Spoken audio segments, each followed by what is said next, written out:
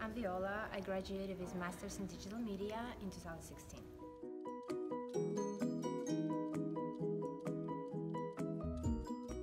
I work as a digital media planner, and as my master's is in digital media, every single class, like at least there was one element in every single class that I had that actually helped me to succeed in my field.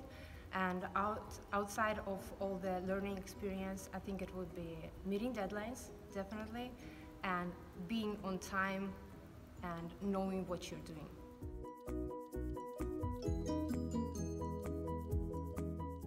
Yes, your experience is what you make out of it.